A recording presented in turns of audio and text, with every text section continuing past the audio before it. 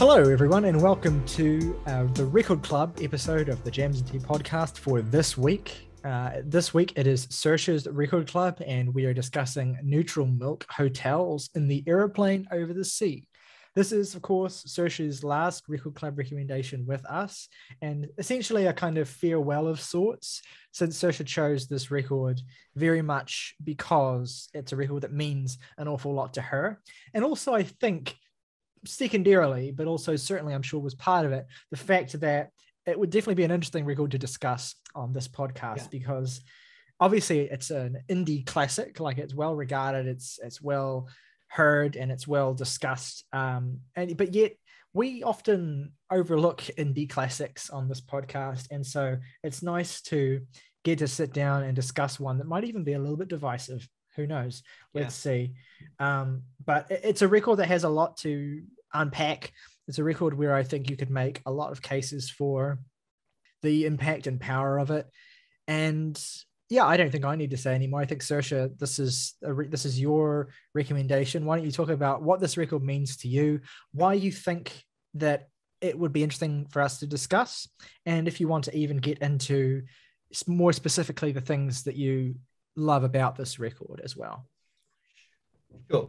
Well, to introduce the Neutral Milk Hotel, these guys from disparate locations that congregated around a city called Athens at a point in which there was a big explosion of independent music in that city.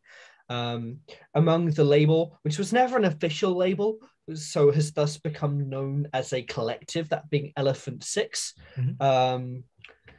They had put out a number of lo-fi folk rock albums before Neutral Milk Hotel were even a thing. Then eventually some of the key members, such as iconic Jeff Magnum, amongst others, got together and they cut their first record on Avery Island, which I think is pretty good. Famously, I remember I was reading the 33 the Third book on this album in the Aeroplane over the Sea, not on Avery Island, a little bit ago. And something I found really interesting was how the producer of both in the Aeroplane over the Sea and on Avery Island was obsessed with the production on Revolver by the Beatles, but sacrificed that aspect of his production instincts to channel what Jeff Magnum really wanted on Avery Island, in that fuzzy mess of chaotic noise. And in the Aeroplane over the Sea, it was a bit more of a meeting of minds in terms of a production aesthetic. And I think that it really comes through on what's really exciting about the record. It's also true that there is a lot of mythology around this record and what it means. I would just like to say that when I first heard this record, I was 16. It was a big gateway for me into alternative music, as I think it is for a lot of people. It also came out, I think, less than a month after I was born, in a year that I think is a particularly strong year for music, that being 1998. And at the time, I never thought about, because I didn't know about it, I never thought about any of the popular conceptions about what this album means. I was just enveloped in what I felt to be particularly strong sonic and lyrical poetry. Whether you want to talk about, we'll have to get into it, but whether you want to talk about Anne Frank or not, right? Like, the fact is, you can't not talk about Anne Frank when discussing this record. What you can debate is the extent to which the lyricism actually refers to her, where I think there are certain instances where it inarguably does, and there are other instances where Jeff uses her story and his emotional connection to her through reading her story as a means to explore various other themes with regard to relationships and sexuality and growing up as well, like in a loss of innocence sort of thing. I see a lot of connections spiritually between this record and the first Twilight Sad album. To me, both records are about a loss of innocence in the process of growing up, through experiencing tragedy and coming to terms with, the finite nature of life and the sometimes violent nature of the people that you have to put your trust in, and also the violent nature of relationships when you are in a pubescent state, the way in which you exist and conceptualize yourself as against the people around you, and the way in which all of your emotional reactions to the people that mean the most to you are charged and sexualized and violent, and all of these kinds of, everything is so intense when you're a teenager. Yeah. And this record is obliquely, abstractly about that, more or less. Yeah, I think that's probably the best way to put it, is that although this album does make allusions to a real life person who existed, it is really about a very deeply felt personal experience of what it is to sort of live at a certain time at a certain age, that he is filtering through his relationship with the book he read, that being the Diary of Anne Frank, which in the 33 and the third book, as much as they go into it, he basically says that he was just very inspired by this book that he was reading at the time that they wrote and recorded this album. For me, I think, like, you look at especially Stuff and Lost song as well as other songs where they talk about, like, in my dreams, she's alive and she's crying, or those are images that for me, even divorced from that story, have an immense amount of power and truth about sort of life and how we relate to people and how we relate to the past as well. Like, I think this album's an album that rewarded me growing up and re-listening to it, because of course it's about the tumult of adolescence so much, and Anne Frank of course was a ready child, but at the same time there's a deep feeling of a relationship with the past, as well as the past of the world, but the past of the self. On this album, I feel like there's a deep relationship with what it is to look back at a younger self on this record, who was that deeply emotionally potent, impassioned person, and sort of slowly getting older and becoming detached from that younger person. I feel like that's a deep subtext on this record, that like it's from a place of nostalgia, from a place of, like, the opening track, The King of Carrot Flowers, especially the romantic object in that song could never literally be Anne Frank, of course, because they talk about exploring each other's bodies in person and being young and learning what each other's bodies were for, to quote the record. And it's much more about a nostalgia of a more ideal time before tragedy hits, if that makes sense. And the tragedy is growing up. Yeah. Well, it goes even deeper than that. I think there's a couple of things I want to highlight that about the writing of this record is that, well, one thing is there's a lot of gender bending in the writing on this record, a lot of curious uses of pronouns, particularly in the light of the themes that you've touched on. I'm not going to do this, but I think that someone who is so inclined could very easily, in fact, layer a trans reading on this record. It would definitely be one that they have layered onto it. I can't say that I think it's clear enough that Jeff Mangum intends it to be this way, but there is a deliberate gender bending in a lot of the lyricism on this record. For instance, that line where the female subject of a song suddenly becomes a little boy in Spain playing pianos filled with flames. And there's lots of songs that feel like they're about this figure who potentially Anne Frank represents.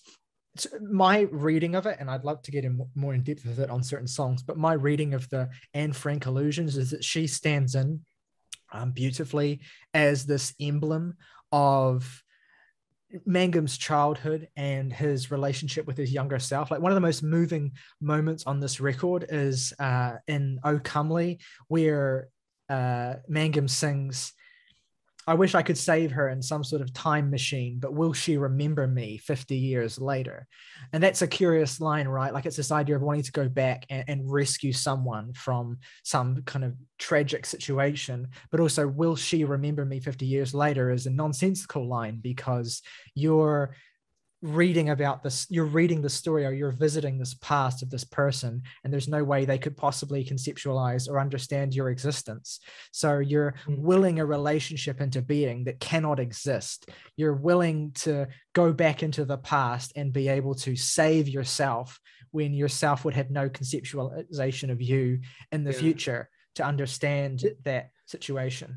It's almost like a Vertigo thing in a way. with this person who desperately wants to construct a feeling he feels very deeply with a person he can never physically realize that relationship with. And like I feel like Anne Frank, not to diminish the real human being that she was, is a very interesting historical figure to map these ideas onto when such horrific things came into her life in the history of the world. And this album is very much about a fear of something you have that is precious being taken away from you, if that makes sense. Yeah. And although I think you can read the Anne Frank references very obliquely in all of these ways, it has to be noted, and I think one of the reasons why this aspect of the record's writing has endured so much is that it's a very present element of the writing, and at points quite graphic as well. There's poetic imagery in songs like Two-Headed Boy, which describe an unknown they placing fingers through the notches in your spine, which suggests kind of like the skeleton of this deceased person. There's other lyrics on the record that don't immediately come to mind that refer to ash and like this person reduced to literally a dead thing. And so there's a lot of allusions to Anne Frank, her life, her death, and her spirit and her personality, and Mangum's connection with that and love for her through that, and what he sees in that story that pervades this entire record to the extent that I don't think it is a reach to say that conceptually she forms the backbone of basically most, if not all, of these songs, and she is the lens through which Jeff examines these ideas.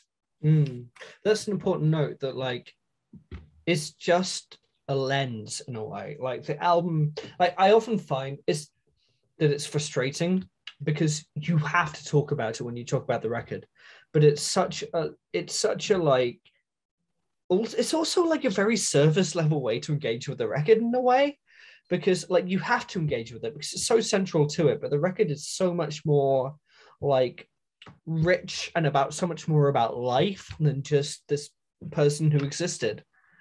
And the poetry reaches so much deeper and truer than just that historical account, in my opinion. Sure.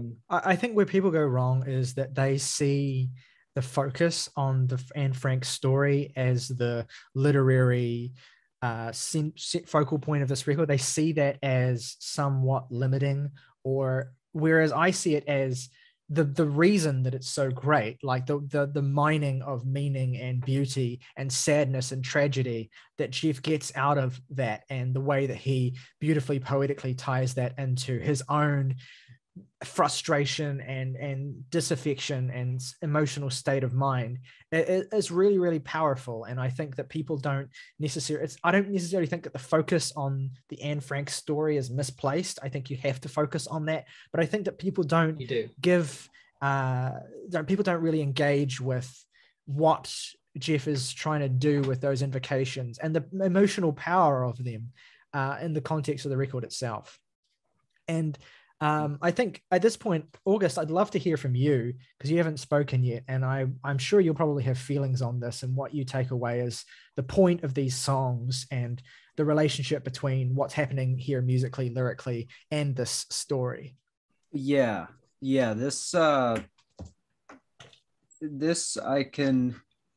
I just want to say first off, as a personal note to Saoirse, this was an album where when I first heard it, I was like, yes, I knew why you liked it from the first like 10 seconds. And it was readily apparent exactly the appeal of that to me. A lot of what I took away from it in terms of the imagery and repeated imagery on here that I personally really liked was this repeated kind of mention of flowers, like the king of carrot flowers being like the most obvious and direct one. And there's also the mention of the garden in O Comely.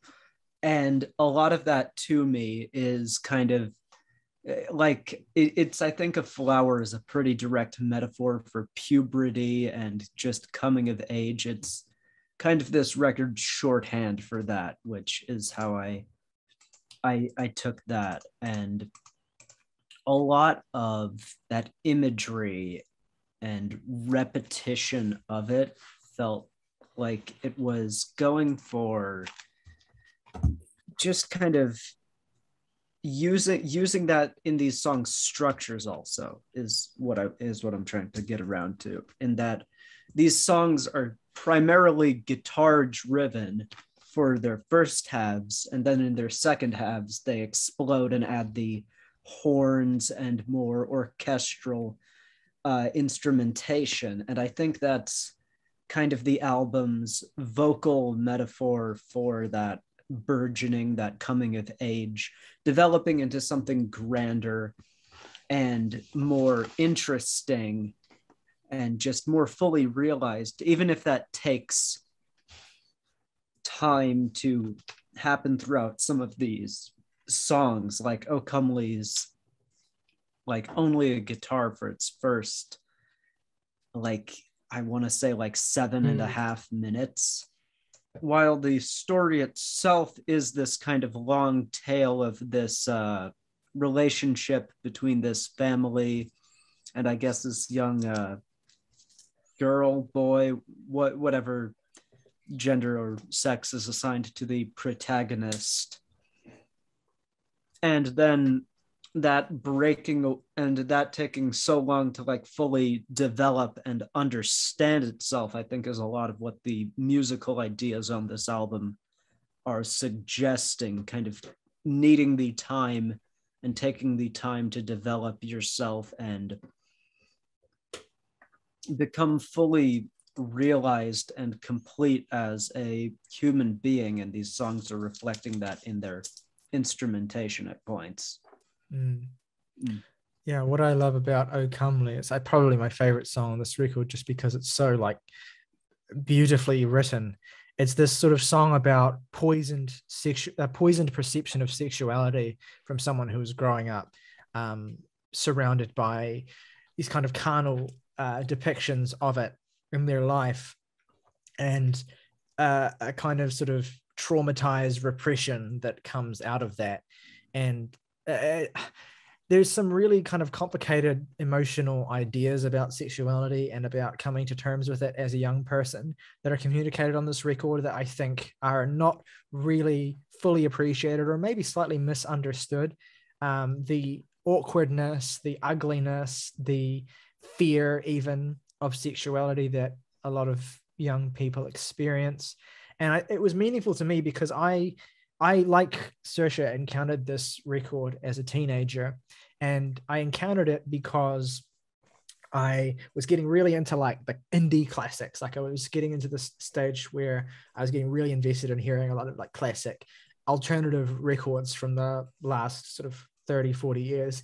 And this record came up a lot for obvious reasons. And I at that point in time, the only way I could find music and listen to music was on YouTube. And for whatever reason, this album wasn't available on YouTube. And so I had to like literally save up pocket money to buy it on iTunes to listen to it. And very rarely would I do that because I didn't have much pocket money at the time. And I was like 13 or whatever. But this record seemed to be this kind of totemic thing, and I so desperately wanted to hear it and engage with it that I did that. And it was like one of those things where it was like the record was calling to me in a weird sort of way, because when you listen to it at that age, I don't think I really understood much of it at all. I could hear the tragedy and the sadness in it, the way in which Jeff relates the tragedy of Anne's life to the tragedy of growing up and learning about the ugliness of the world and experiencing ugliness and feeling ugliness, and the way in which Jeff, it's not so much that Jeff sexualizes Anne, and I think that's something that gets slightly misinterpreted with this record as well. There is a love that he expresses, and it is a love that reminds him of who he was at a particularly young stage of his life, and the kind of ways in which he could have been different and done things differently and seen the world differently, and the connection he forms with Anne as this kind of emblem of the way he wishes he could have been, the optimism that she has, the resolve that she has, the sheer realism but tough grit that Anne has and displays in her diaries that so moved him, to the point where he's described weeping for days after first reading the book. He sees this idea of the way he wished he could have been, and the way he wished he could have been able to understand the world, and the way he wished he could go back and retroactively change his own life and save her. And there's this beautiful melding of these complicated emotions that I don't think I really fully understood as a kid listening to this record. All I could really understand was that he found the story of Anne Frank terribly sad, as did I. But yet I connected with the way that Jeff Mangum emotes on this record, the way that he sings. He has a very powerful voice, a very unique and singular and nasal voice, but one which he uses to great effect. And he has this ability to burrow these lyrics, refrains, and images into your head such that they take root there and they fester, even if you have no idea what they mean. Like when in O Comely, when he kind of becomes slightly more reserved and he says, know all your enemies, we know who our enemies are, it feels like he is speaking to you directly and he's advising you in the way that he wishes he could advise himself. And yeah, and that's really at the heart of the record, is it feels like it beautifully captures this warped view of the world that you have when you're young, and the ways in which your understanding of your sexuality and your identity and self, by as an extension of that, are something that a lot of children are not able to acknowledge or understand or come to grips with, because of the nature of the way that the world often discourages them from exploring those things. And that's what I find so powerful about the record, is that feeling of confronting the fallout of that emotionally when you're a grown up. And yeah, it's just gets me real bad. That's really the beauty of the Ruddy album, is that like you can listen to it at a certain age, you get certain things out of it, but the more you grow up, for me at least, the more truth it has about the process of growing up and what that means to you. And that's probably what stayed with me for so long in a way other albums haven't. But I have other nice things to say about this record, but I want to hear what Morgan has to say before I do that. Well, where to begin? So we've kind of been building this segment up for a long time now, as very divisive, and that I have the hot take about the beloved album, and that's certainly true to some extent, but I do like the album. There are parts of it that I love. The title track, the part 1 of King of Carrot Flowers, and especially Holland 1945, which, to this day, I haven't really heard anything like that song. And that's something that can be said of the whole album, really. It's just a shame from my perspective that, for as wonderfully written as it is consistently, I find the musicality of it kind of inconsistent in the ways in which it grabs me. And I don't necessarily know how to articulate that either. I can't explain exactly to you why, like, I adore the title track and, like, Oh Comely does next to nothing for me. I don't fully get it myself. It bugs me. It's like something that sticks in your craw for, like, it's like when you eat popcorn and you get a little bit stuck in the back of your throat, but it's been like that for like 7 years now. I think not to denigrate the musicality of this record, which I love, but I also think to a certain extent that it almost works best even just on a purely lyrical level. Like a lot of my favorite songs and moments on this record, the music is, I enjoy the music a lot, but it's almost incidental in a certain extent because of what is really taking me with it. Like one of my favorite pieces on this record is the Two-Headed Boy duology, parts 1 and 2. But I don't necessarily resound all that much with the music on those songs. But I think the lyricism is some of the most heartbreaking that I've ever heard, particularly in the second part, where you have this almost like resolving into this darker, nihilistic place after a kind of, because like with Ghost and then the untitled track that follows it, it's almost this cathartic climax of the record where Jeff takes from Anne's resolve an ability to find a strength within himself through her. And then it's like Two-Headed Boy part 2 comes in at the end, and the music goes from that explosive melodic sounded Ghost and the untitled track to this much more withdrawn place again, where Jeff is just lamenting and he's basically longing, and he does it in a way that's very like it's discomforting. And even when I listen to the record now, I do find it discomforting. Like I feel like I'm hearing something I shouldn't be hearing to a certain extent as well. It's this confessional, like especially when he does scream those lines like, in my dreams you're alive and you're crying as your mouth moves in mine, soft and sweet. And also the references on this song as well to a friend of Jeff's who committed suicide by shooting himself, and the way he describes him being left with his head filled with flames and watching as his brains fell out through his teeth. And then heartbreakingly, Jeff describes wanting to push the pieces in place to make his smile sweet to see again, trying to reconstruct this memory of this person who's dead, even though all he has left of them is that violent ending. It's gut-wrenching and it's uncomfortable, and it's very difficult to process.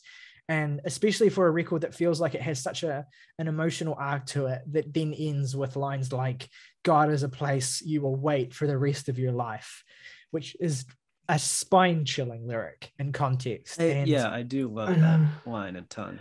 And I mean, the thing about that lyric is like, I'm not entirely sure what it means to me, but it compels me a whole bunch. Yeah, well, that's the thing. Like, if you read through the song, like Jeff basically you can get the meaning reasonably easily by reading through the context, but you do have lines like that stand out even apart from that as these kind of show-stopping moments. But yeah, it's the emotional complexity that I keep coming back to with this record, and I can see why when certain aspects of the music don't appeal to you, that can be, I guess, slim reward for other aspects of it being so, I guess, like disconnecting for some people. I will say I am also not entirely unsympathetic to how Morgan feels about the parts of this album, because I kind of also feel a bit of that lack of engagement with some of the instrumental parts myself. I just feel I'm able at points to get a little more out of the lyricism than maybe he does, but I also don't really entirely disagree with your points at all, Morgan. I tend to have a lot of similar feelings that the tracks you mentioned are very like just head and shoulders stand out as these really significant standout moments in the track list, which are for me almost so all-encompassing and great in terms of that balance of both the instrumentation and the writing, that I feel I almost feel they just dwarf the rest of the record in a way. Yeah, I definitely see what you mean there. Like, I think the reason why Holland 1945 is my favorite song on the album is because it so expertly combines the lyrical craft that permeates this album, and the sort of really instrumentally compelling and enthralling and exciting material on it, all into one pretty concise track. Like the fucking whacked out fuzzy ass bass that comes in after the 1 2 3 4. Like I'm addicted to that, just as I am addicted to the bit of imagery. But then they buried her alive one evening, 1945, with just her sister at her side, and only weeks before the guns all came and rained on everyone. Now she's a little boy in Spain playing pianos filled with flames on empty rings around the sun.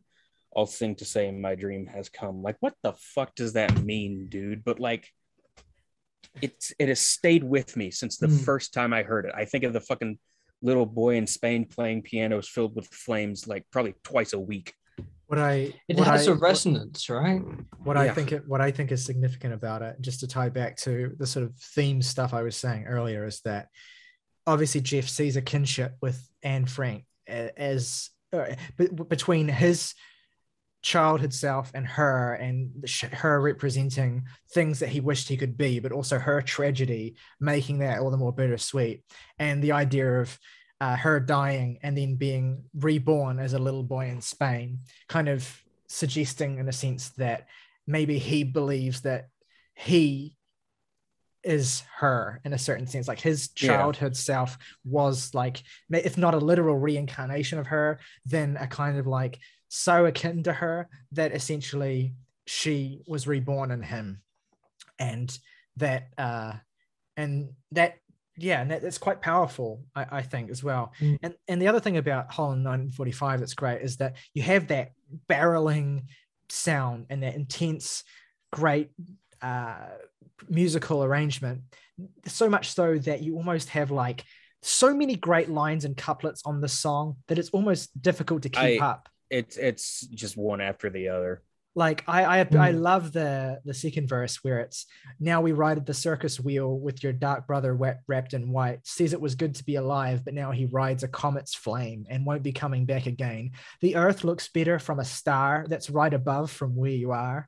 He didn't mean to make you cry, with sparks that ring and bullets fly on empty rings around your heart. The world just screams and falls apart. I mean, where to even begin there? That is ridiculous. The earth looks better from a star that's right above from where you are. It's like tattoo worthy lyric. I absolutely love that line. But like the thing about that fucking song is like it ties together the sense of like cosmic justice about this album, where I almost feel like the real crux of this album is contextualizing Anne's life in something greater. And what that song does so beautifully is it takes this life that it details in such meticulousness and frames it within something fucking cosmic. Literally in the lines, what a curious life we've found here tonight. There is music that sounds from the street. There are lights in the clouds. Anna's ghost all around. Hear her voice as it's rolling and ringing through me. Soft and sweet, how the notes all bend and reach above the trees. That's what you're saying is exactly what's in those lyrics on the title track. That sense of a cosmic greatness in her life. And in any life of any teenager and of any child, and that sense of grandiose profoundness that Jeff sees in it. Yeah, like the thing that I think Jeff sees in it is like that Anne Frank's story, the reason it resonates with humans across the world is that it's essentially an incredibly exaggerated version of what growing up is. And he takes that and extrapolates that growth of scale to the universal, and uses it to make statements about the nature of existence itself. And it's just fucking baffling. Yeah, because it's like, it is a typical growing up story. Like, it is a diary of a typical girl growing up, living a typical life and experiencing typical teenage girl experiences. And then suddenly this overwhelming, unfathomable tragedy begins to unfold, and then goes beyond the story, and that tragedy is, like you say, an exaggerated version of the loss of innocence trope that that artists have mined for millennia, but is perhaps no more profoundly expressed than by the abject sudden end of Anne Frank's story, and the way that that makes us feel as we experience it, reading the book or hearing about it. There are two things I want to touch on before I have said all the things I really want to touch on, and that's somewhat intertwined, and they are the pacing and the instrumentation, and how the instrumentation develops across this record. And this basically, it opens on The King of Flowers Part 1, and it opens on a very pop-friendly chord progression that's really like 70s folk of the C to a G to an F in this very pop-friendly chord progression. And it starts off as this tale of sort of innocence burgeoning into maturity in this tale of The King of Carrot Flowers. And it introduces these ideas of abuse and learning that life isn't so simple as one might think it would be. And then as it transitions into 2 and 3, it introduces an organ and fuzz guitars and an upbeat tempo to basically introduce the ideas that we have this idealized idea of the childhood, and it's almost like the introduction of these instruments is to say that although the future of growing up is challenging, there is deep catharsis and fun in it that's introduced by Part 3, where it just goes ba ba ba da ba da ba ba ba ba ba, and the drums are playing double time, and the fuzz is laid on thick. It's basically saying, like, as you grow up, things are complicated, like things get more complicated, but the added complexity leads to new ideas of what being alive means. That's incredibly enticing and cathartic and promising, I guess. I love the way that that whole struggle is summarized in a couplet like, "I will float until I learn how to swim inside my mother in a garbage bin." Like that idea of the rebellious sense of purpose and edge that you have as a teenager, despite the ugliness of your situation. And it hits really hard. And I'll also say that in all of the music that I've heard you make, Saoirse, in all of it, without fail, I can hear the 3 parts of The King of Carrot Flowers to some degree. Like it's just embedded in all of it. And that is the highest of compliments, because it's such a classic way of opening and leading in this album, introducing all of the lyrical themes and the instrumental variation that the rest of the record is going to explore in a more measured way. That makes me so incredibly happy. I can't even tell you. Yeah, no worries. And that's obviously chimes with what August said about when he first put this on and said, "Oh yeah, no, this, social core right here." Yeah, absolutely. Yeah. So it's beautiful that we are talking about it now. I could just stop listening right now and be happy. But no, next is the title track, "In the Aeroplane Over the Sea," which is for me the perfect title track, in that it feels like the eye of the storm of the whole album. Like it's the one moment of unequivocated peace and beauty that exists on the whole record, helped by one of my favorite instruments to hear play properly on a whole album, that being the theremin, which also reappears on Ghost as well, quite meaningfully in the last part of that track.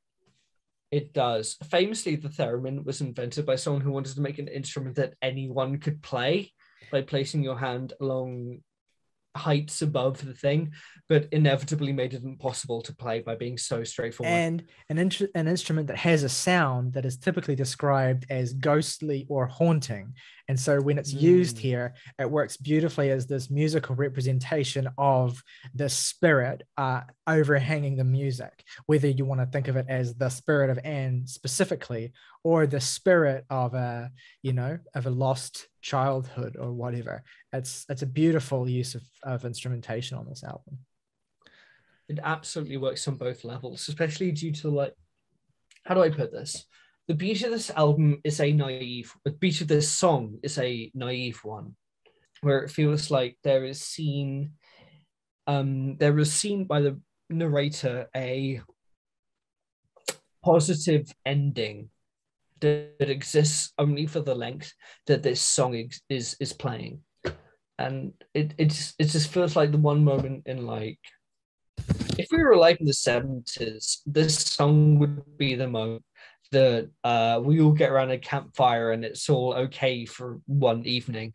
That's so, and the way the instrumentation is stripped back, with the exception that fucking theremin, sort of encapsulates that for me, because that's like, it doesn't discontinue the beauty and catharsis of the feeling, but it takes it into a new plane of understanding, where it takes it from being this moment of like joy amongst a very dark and cathartic album, but takes it into a place where it becomes like a memory of a great time you once had when the theremin comes in. It's like, it becomes also something we're remembering. Also has what I think is the most enduring lyric of this whole album, which is I can't believe how strange it is to be anything at all, which is like this beautifully existential line, but also kind of like a bit, not a dourly sad one, but a bittersweetly beautiful one in context. Like, what a beautiful face I've found in this place that is circling all around the sun. I love the way that comes back full circle. But when we meet on a cloud, I'll be laughing out loud. I'll be laughing with everyone I see. I can't believe how strange it is to be anything at all. Like that idea of dying and moving into this next realm beyond death, and just laughing at the cosmic hilarity of your existence. Like it's just like, it's beautiful beyond words. There's a beautiful like intimacy in the writing here. Like, obviously it's a record about sexuality and intimacy and stuff, but I love the way that in the song Jeff describes reading Anne's diary as pushing my fingers through your mouth to make those muscles move. Like, that's a beautiful way of describing reading someone's diary. Like, you're literally using your fingers to make the voice, the speaking of the other person happen in your head. I love that. And that's a great example of the kind of like almost uncomfortably intimate lyrical style that Jeff uses across the record. It's beautiful, but it is also just a little bit gross. Yeah, which I think is I think it's a truthful representation of those emotions and how you experience them. It's certainly representative of youth. Yeah.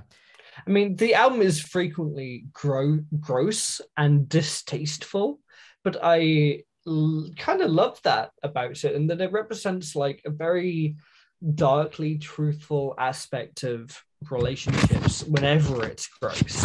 Across the album, it gradually gets more instrumentally dense and fuzzier and almost like dream poppy shoegazier the longer it goes on, especially on the sort of "Oh Comely Communist Daughter" Ghost section. So much noise is introduced that it feels like it's alternating between the noisy catharsis that is adolescence and the more fuzzy area moments that are reflecting on your most transgressive, dangerous, darkest moments that come with enacting on those adolescent impulses. Beautifully said, and very true. Anything else that anyone else wants to add? August, anything you want to add? Oh, yeah, just one more thing I wanted to mention, that I like the untitled instrumental on here a lot. That's one of my favorite moments. I love the real spark and bombacity that had. And I thought it was such a good like transitionary point in like the best sense of the word possible. Like that to me is what an interlude track is and should be, because it is just so unique, singular, and exciting on the record. Yeah, and that's the thing, is that this record still excites me to this day, and I, if anything, am closer to it than ever. Weirdly, the more distant I get from the childhood I experienced it in, and I think that's part of what Jeff is trying to communicate as well, and the emotional place that he's coming from. Okay, well, favorite tracks and ratings then for In the Aeroplane Over the Sea.